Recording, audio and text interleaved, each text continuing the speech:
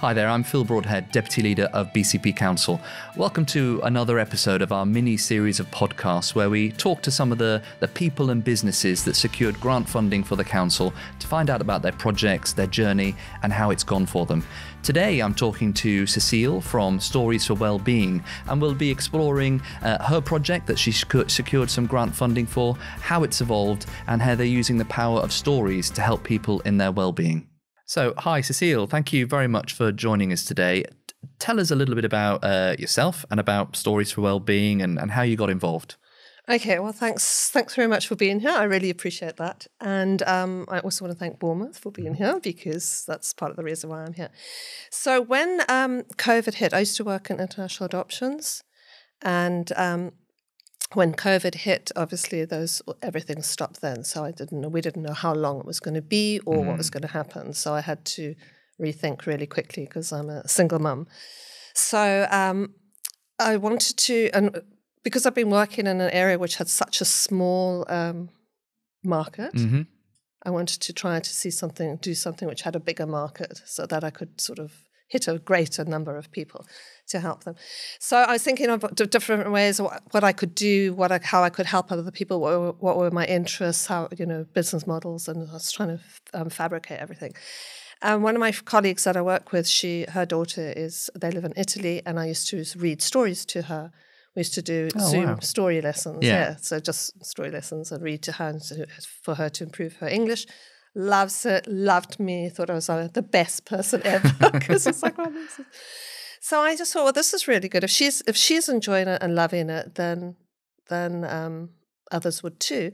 And also, I have a daughter who has struggled through school, and also on that cusp of all the kids having a little bit of mental unwellness, if we can put it that way. And I thought, what is it that I had, that they don't have now? That you could contribute to, yeah. And I just thought, one of the things is stories and literature, and we used to do that all the time, and nobody reads. My daughter doesn't read. Well, she's going to read. She's like, she will now. On the path, yeah. So then I thought, okay, well, let's try this. And so I sort of started to develop this idea to put stories and have them read out loud, because that's really helps people especially learning English. And it's very comforting, and it's engaging when you listen to stories. Jack and Ori was one of the most popular TV programs. And then it's kind of developed, and I used to have when I had remedial reading when I was little, because I struggled to read. And so I took that remedial reading program that I had when I was little, which was listening to the words, reading the words at the same time, comprehension, a bit of vocab. So I put it all together in this package so that they could listen to stories, read at the same time, comprehension test, learn the vocabulary, and then the most important bit was the use your imagination section. Wow. So take what you've read in the story and then apply it to yourself, or use your words and write it down, draw a picture. Fantastic. So you saw a gap, you saw a need, you saw your skills and your talents, and I suppose just went for it. And at a time when we were coming out of COVID, I imagine that was quite. Did that make it easier, or was that more difficult? Well, it was in the middle of COVID, so we were just at home. So, what was I doing? I had to do something. So I just, because I'm always busy. So it's like, suddenly I was like, I had to fill the space. So, it's a huge, big learning curve.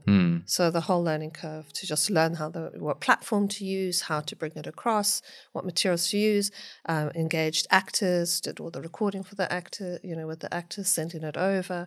So created this whole, the whole program. Fantastic. So when we were setting up as a council and thinking about how we could support people through the pandemic and setting up things like the Bounce Back Challenge Fund, our aim was to think differently, not just help businesses to survive, but help the whole area to bounce back and thrive. Tell us a little bit about your plans when you heard about the Bounce Back Challenge and what you thought you could contribute via that. Well, of course, everybody needs to start a business. You need money because what they don't teach you in Harvard Business Schools, it takes twice as long and twice as much money. And when I was doing all the research of the stories, some of my favorite stories, I suddenly realized they were all there's connections to this area. Yeah. So you've got, Robbie Louise Stevenson, who lived here. You've got Alice, who inspired Alice in Wonderland, who lives in the New Forest. You've got Tess of the Herbervilles, which was just here in Dorset. Yeah. So there was so it's like, okay, well, everything is there's all these connections. So it started to get kind of, all right, we can maybe put this together into a whole sort of creator, which is what I wanted to do, like a literary map of Bournemouth, so they can follow the paths and see where people have been. So I saw the fund. I applied for it because it was just something that was connected to the Bournemouth, but also that could help the people and also can scale up. That's the main thing. The whole business model can scale up. So walk us through the project itself and how it began, and I suppose how it evolved as time went on as well. Okay, so we set it. So I set it all up. It was all as English classic story time. It started off as English classic story time because that's what I was reading, the classic stories. So all of the stories are actually the classic stories of literature. And mainly I chose those because they've stood the test of time, and they've stood the test of time because they speak to us as humans. Yeah, absolutely. And they are very complex, and they have and they're very relationship based. And I just think, we need the kids today need more resilience in learning and understanding relationships and how they shift and change, they rupture, they repair, and the longevity of it. So it was English classic story time. I set it all up and got my branding, did all the stuff and the logos and everything. I was really happy. And then last Christmas, I did a whole big campaign and to launch it and set it all up and let it fly. And what's the reaction been then? How has it landed? Well, it was not as with the English classic story times, not as excitingly as I would have liked to have happened, because there was some response. It was like, well, why pay for something when I can just get it free out the library? It was difficult for people to engage.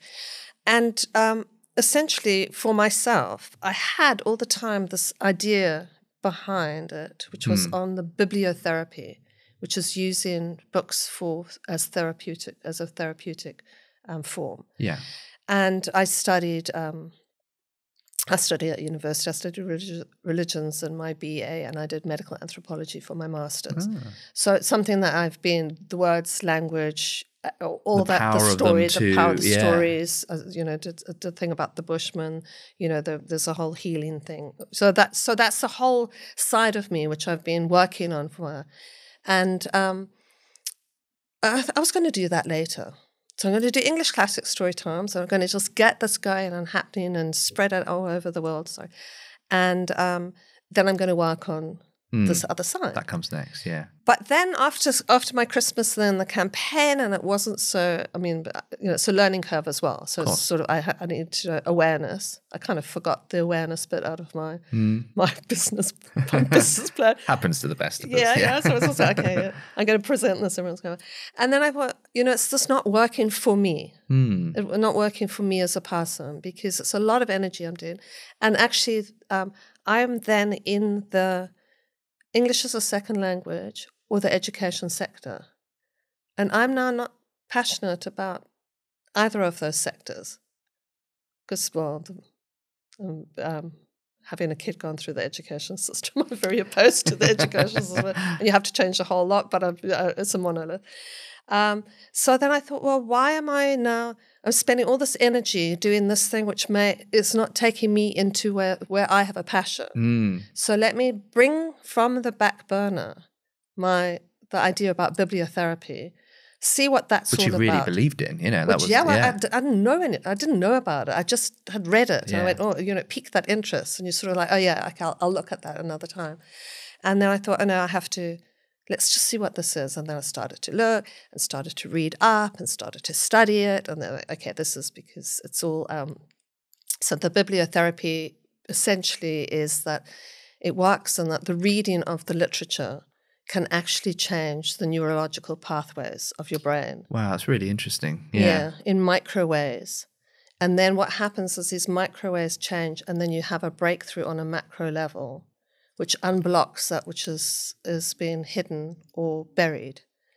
And then you sort of like suddenly got this new zest for life and a new sense and purpose. So how did you take that forward then? How did you embed that into what you were doing? So I had to pivot. The big key word, isn't it? Pivot. Yeah. So I thought, okay, I have to in essence, so I was very fortunate because in essence, the same thing applied. So I had the same basis, but my focus was different. Yeah, it's about so focus, then I switched the focus. And then of course you have to switch your branding, you have to switch your kind of your language, your marketing, you've got to switch that all around. So and then I've been developing, so over this last year I've been developing that side. And that's where Stories for Wellbeing came out. That's Stories for Wellbeing. Yeah. So now I'm not like in the well-being market, okay, which is huge. So well, and it just seems really apt for the times, doesn't it? First of all, you've got obviously the fallout from COVID and people needing more focus on well-being. But also, I think people have reconnected and understand themselves and the importance of that in a way that maybe they haven't done before. I mean, we've actually got aspirations as a council area for BCP to be the wellbeing capital of the UK because, really? well, we've got, I think we've got the great balance of natural environment as well as economic environment, and it's why people like being here. But also, I think people are more aware here of all of that, so it kind of feels like the right time to be focusing on that. And of course, we've got cost of living and all of those pressures coming forward. So, do you think that the refocus on that is really relevant for some of the challenges we've got coming ahead? absolutely, and I think for me, it's the mental health. I'm really, really concerned about the mental health, and having a teenager. I think you're really, really aware of the mental health of people and how they have struggled, and this kind of the whole thing about the stories just fits into so many loneliness. So we have, you can listen to Bev reading The Secret Garden. You're not going to be lonely because she's a beautiful reader and you can see her. So that whole thing, as opposed to audiobooks where it's, you have to be doing something. Here you can just sit down and, listen. And actually watch as well. Yeah, watch it and listen and sort of knit away or something. It teaches resilience. So the kids, resilience, understanding how things work, and our thing about the imagination. So Einstein said, knowledge is important, but imagination is everything, because knowledge is limited and imagination is unlimited. So to create that sense of imagination, which then goes into problem solving, it then goes into feeling better about yourself. It has a whole series of kickoff effects on how people feel and what they're doing and how they see the world. I mean, it's actually quite interesting that the journey that you've been on as well. Having that idea, putting it into action, having a bit of realization that the focus needed to change, and clearly really passionate about the direction it's gone. How's it been received? Well, I'm just still on that. It's always like 1 week away. But I mean, so much more. I mean, everybody's so much positive about it. I went up to London for an event. Wow. They're very, very interested. It's very big corporate. Corporate's very big in well-being. It's a huge part of people. And it's easy to access because it's online. And what we do, there's two other aspects of it as well. So we have a journal. Well, I'm in the process of creating the journal. So that imagination, you can then start writing in your journal about it, to feed on it. And then we have the listening circle. So once a week, it's basically come into the Zoom. 6 people will have a chance to talk. You just listen to what people have to say. Maybe they've been inspired by something they've read. Maybe they need a hug. Maybe they need some help.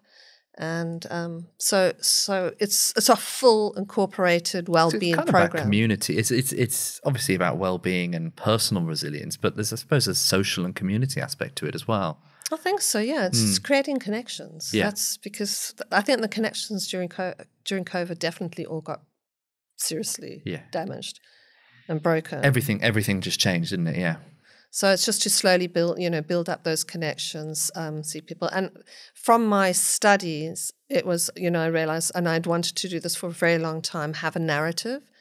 Because I think that if people could go and talk to somebody before they went to see the doctor, They would no longer need to go and see the doctor. Yes, very true. So that point of having your narrative, speaking your story, telling your truth, and have something to listen, I think is really, really vital. I mean, it sounds really exciting what you've done to date. What's next? Give us a hint about what, where does it go? Have you got other ideas that you want to focus on? Well, I'm just... Tell us a secret. Yeah, Go on. no, there's no secret. So, I mean, basically, it's to get that out. It's now on a course. So we're doing it as a course. So you can do it 3 months or 6 months and have it. So it's an intense course and you can part of.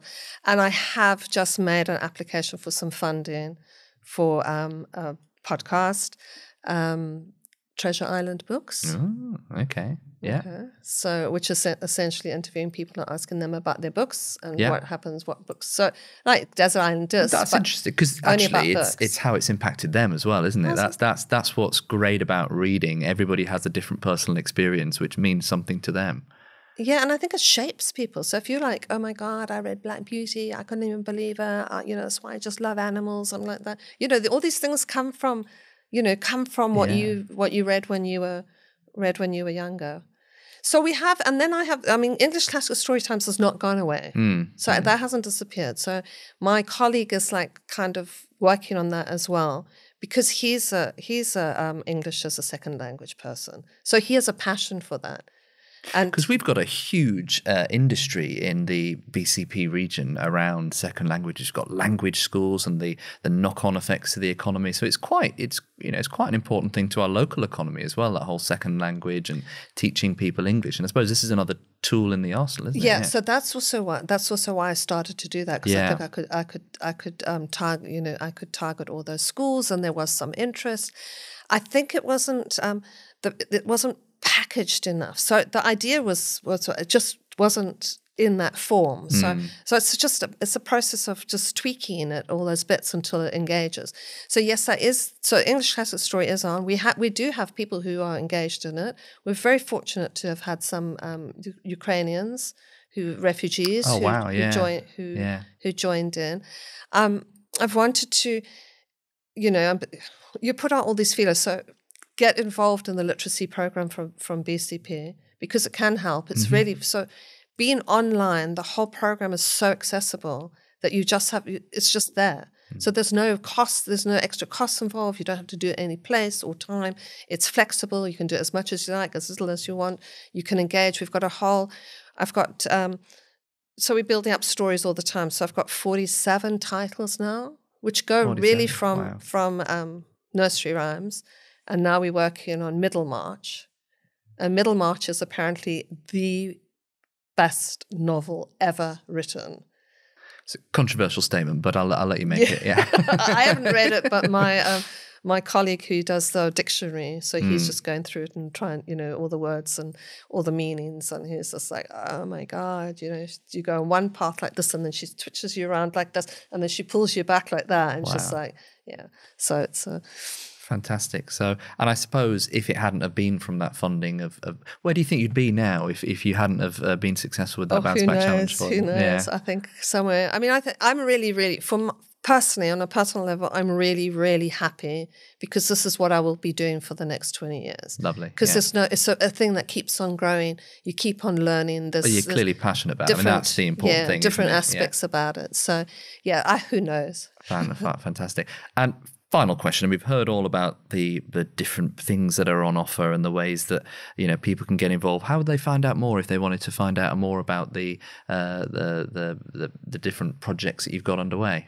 Well, so I've got my website, which is storiesforwellbeing.com, and also obviously on social media, Facebook and LinkedIn. And then I'm going to start my marketing campaign for January. And I'm starting now, so it's all happening in January. Fantastic. So maybe flies through. Exciting times. Well, it is. Thanks for talking to us. Thank you for sharing your journey. It's really interesting, and that focus on well-being just seems so relevant at the moment. It's been a fantastic chat. Thank you very much. Thank you very much. Thank you. Brilliant. So thanks for joining us for today's episode. If you want to hear a little bit more about some of the other journeys that the businesses have been on as we help them through the pandemic, check out some of the other episodes in this mini-series. And also a big urge to all businesses, charities and organisations in the BCP region.